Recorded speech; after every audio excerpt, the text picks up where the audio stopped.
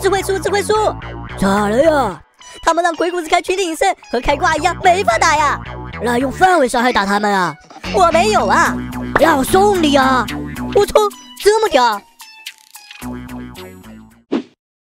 嗨，大家好啊，我是山姆大叔。智慧树又给了我一个新宝宝 KV44。哇哦，这家伙看着也太厉害了吧！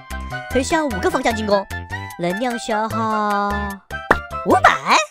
我去，怎么这么贵啊？因为厉害所以贵啊。是吗？那我试一试，先看看伤害到底如何。我操，这玩意儿有点厉害呀，直接秒杀一片，还有穿透伤害。嘿嘿嘿嘿，这下我可以了。这次开局依然和上次一样，直接从蔡文集合点位。这里有个细节，就是先从前3排，其余2路直接放推车，彻底安全后再补上去，这样其他隐身僵尸大军来袭前算是绝对安全的。接下来只需要等，就是现在，上吧 KV44，就是这个家伙是吧？所有人给我一起上！我去，玩这么大，在个盾山放在前面保着，呵呵，没用的，全军出击！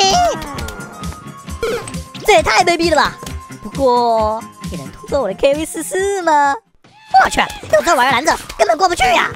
没错，就算你让隐身的宫本突我的职务，只需要补上就好了。呵呵，现在知道我的可怕了吧？现在的我就是无敌的，是吗？但是我要是偷到你的 KV44呢？毕竟这玩意儿500一个，偷了你还能再做一个吗？我操！竟然被你发现了我的弱点！哈哈，宫本给我上！无敌的我又一路了。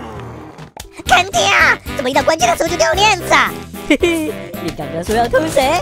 可恶，我还会回来的。这算是险胜吧。KV44虽然厉害，但是确实有这个问题。小伙伴们知道如何解决吗？